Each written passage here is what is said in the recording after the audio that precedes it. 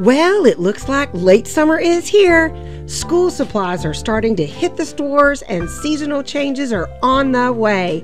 In today's episode, I've got 3 beautiful farmhouse summer fall DIYs you are going to love, with most supplies coming from Dollar Tree. This is my late summer, early fall episode. I call it SUMMALL. So grab a cup of tea and lemonade and put on your lazy comfy PJs and enjoy. Hey everybody, I'm Soozie and this is Soozie's Stuff. Welcome to station KDIY Channel 146. I'm so happy you're here. I would love it if you'd click and subscribe and then click the bell to be notified when I upload a new episode. And if you like what you see, give me a thumbs up or even a comment. So don't touch that dial. Let's go make some stuff. So my first lazy DIY today is called Summer to Fall Basket. I found this basket at Dollar Tree and I've been using it when I go to the pool. So we're going to switch it out. I'm taking out my towel, my favorite magazines, my sunscreen, and this is my favorite drink holder. It's so cool. I got it at, I think, Bed Bath & Beyond. It was $5 and it's a drink down below, but on the top you can put your snacks. I had a lot of pretzels and things in there, but it is the cutest little cup. Love it. So now let's look at the basket that I did get at Dollar Tree, and all I'm gonna do is just spray paint it, and now it's become a beautiful fall color. I used this satin Rust-Oleum spray paint and I sprayed it about, I think it was about 3 light coats, and it covers great and I think it just looks beautiful. I even did the inside of it.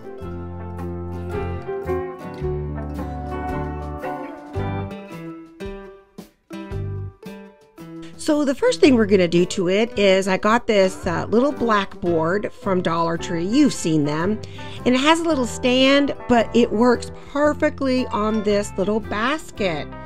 And I have these wooden letters that I got at Amazon. And so I'll link that down below. They are the best letters ever. And I just love them. I'm not even going to paint the little blackboard. I am just going to hot glue Lazy Summer on there, and I'm just putting the letters every which way because it's lazy and we don't care which way they go. So I love how that came out, and it just clips right on there. And I think also I can change that out and put on another saying for fall, maybe something like "Happy Fall, y'all," or something like that. So now I'm just going to create a quick little bow, and this is some burlap ribbon from Dollar Tree, and I got this little technique down from my friend Dave from Dave's Recent Things. He does a little loop in the middle. Do you see that? And then that's where you can put in your little zip tie and push it together. I love that because the little loop in the center will hide that zip tie. So thanks so much for this this little trick, Dave from Dave's Recent Things. He's an excellent wreath tutorial, so check him out. I'll leave his link down below. So it came out great. You see the little loop in the middle? I love that. I've never done that before, and I saw him do it. I'm like, that is genius. So the bow looks great. I'm loving these neutral colors. So we have to puff it and primp it, and I don't know if a bow can ever be perfect. You have to primp it all the time because it gets squished. So now I'm just going to ducktail the ends to finish that off really pretty, and we're on to the next step.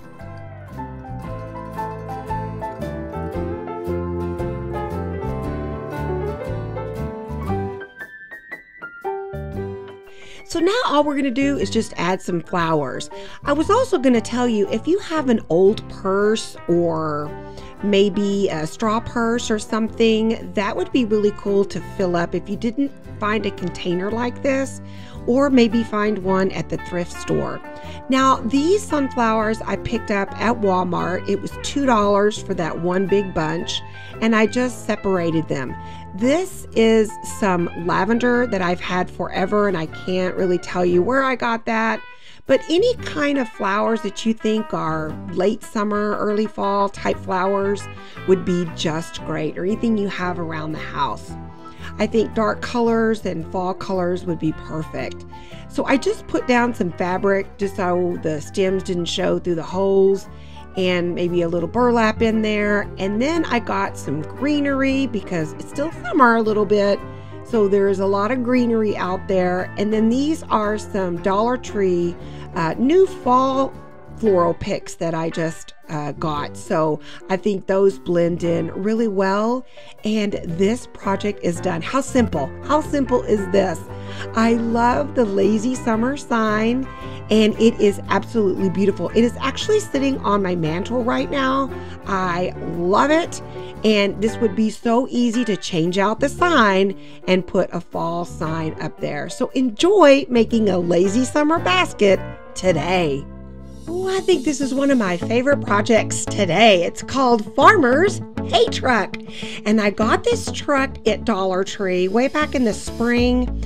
And then this is one of those little kind of mini pallets that they have. And one of the pieces of wood came off the top. And I was kind of glad because I'm like, if it's perfect on the truck. Now this truck, I know they're going to have some out for the fall time, so don't worry, and maybe you have one already. So all I'm doing is kind of priming this to paint.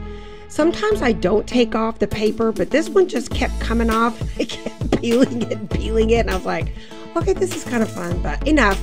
So I sanded it down and it's ready to paint. I even put some spackle up in the hole at the top.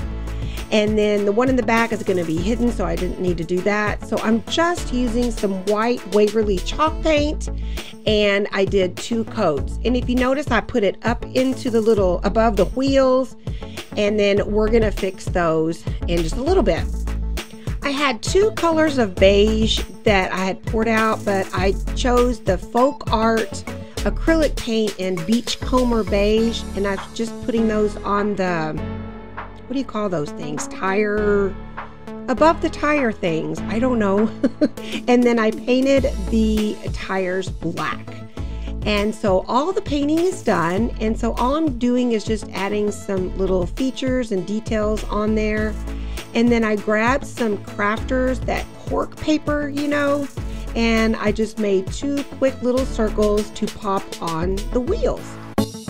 I love that paper. I want to do some more projects with that cork stuff. So that will be fun coming up soon.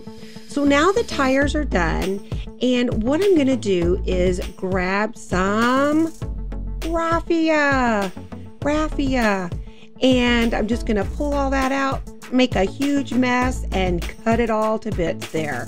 And so what we're going to do is just hot glue it in the back part of the truck, and then we'll put the little pallet on the back on top of it.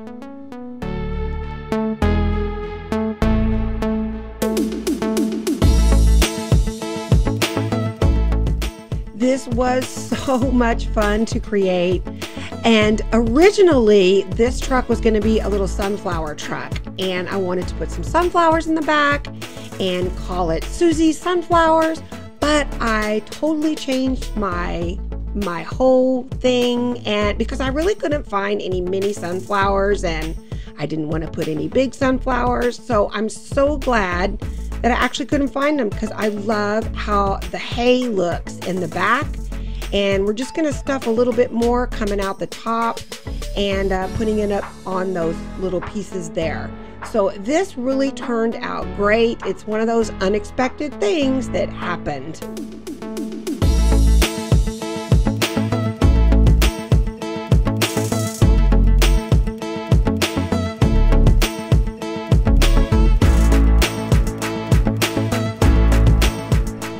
So now I'm just taking some antique wax paint and sort of creating the details where I had sketched it out with pencil.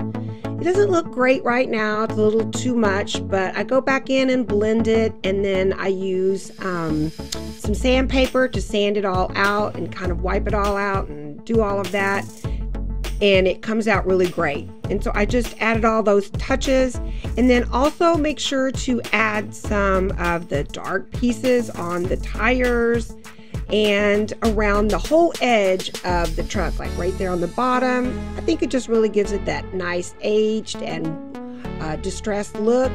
and especially there on the little wooden pallet, the back of the truck. So it's coming together. Sometimes you're like, oh, does that look okay? And it really turned out great. So now I'm just using my little Sharpie to add a door handle, and I actually add a little bit more here in just a little bit, you'll see. So these are some of those stickers that they're kind of puffy stickers, and I got them and I never knew what I was going to use them for, and I'm like, well, let's try it on the truck, and I loved it. I actually think it looks pretty good. I also had a little cow sticker, and I put it on the door, and you might like it. I don't know, I just didn't like it, and you'll see here what I do in a little bit. These are, yeah, you see that little, I just love that on the door a little bit better. It's kind of metal, and I just love it. And the corners, if you notice up on the wooden pallet, those turned out great to add there. And I just used some of the rub-on stickers from Dollar Tree. Hey y'all, I love how this turned out. What do you think? I just think it is gorgeous, and I love that it is neutral. Enjoy making a hey y'all truck today. And my last late summer, early fall project today is called Puffy Sunflowers. And you're just going to need 2 different types of coordinating fabric. And I've got this ticking fabric from, it's from my mom. She's had it for years. And I think I've seen it at Joann's and also Walmart, but they used it for pillows, creating pillows. And so it's called Farmhouse ticking fabric. And then I got that yellow polka dot fabric from Walmart. It's Waverly brand, just like the paint we all use. And so I'm just using those Dollar Tree discs, little styrofoam discs for my pattern. But whatever circular pattern that you have will be great. So I'm making 3 flowers. So I've already cut 6 little circles.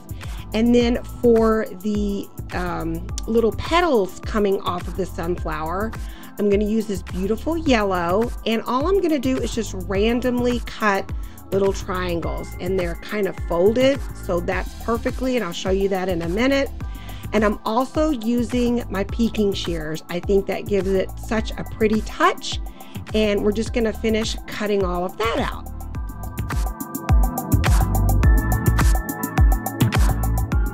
And what I'm showing you here is if you just glue on one single piece of fabric, it's going to be floppy. And so what I did is I hot glued 2 pieces together. I just did 3 little lines, 1, 2, 3, well, 4. I think I just used 3, ended up. And that makes it stiff enough to sort of hold up, and it came out great. And depending on the size of your circle, you'll know how many of the petals to make. So then I'm just throwing that all together, hot gluing it, and putting that on the outside, and kind of overlapping them a little bit. And then we're just going to, see I did that 1, 2, 3, and then just throw that on. And then I'm gonna grab another little circle to go on top. We're gonna hot glue that on, but just leave a little bit of opening so we can create and make the puffy part of the puffy sunflower.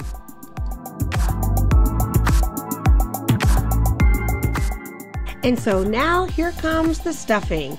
This is just from an old pillow that I got at Dollar General. They have them super cheap for $2, and you really get a lot of stuffing in there. So we just put that right in, hot glued it down, and used my wonderful clips from Dollar Tree to hold it in place. Ooh, I love it. It came out so cute. And see how the petals are super stiff, so they stand up nicely. Oh, I love it. And I'm just staining 3 dowels from Dollar Tree with the antique wax using a wet one or a Kleenex wet wipes. It works great.